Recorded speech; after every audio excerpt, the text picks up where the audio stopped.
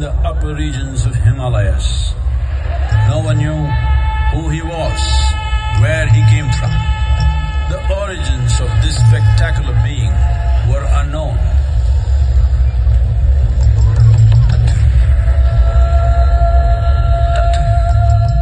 When his ecstasy allowed him some movement, he danced wildly.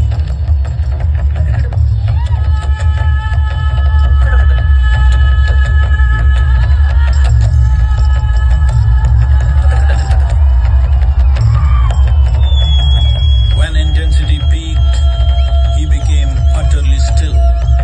People saw that he was experiencing dimensions that no one had ever known.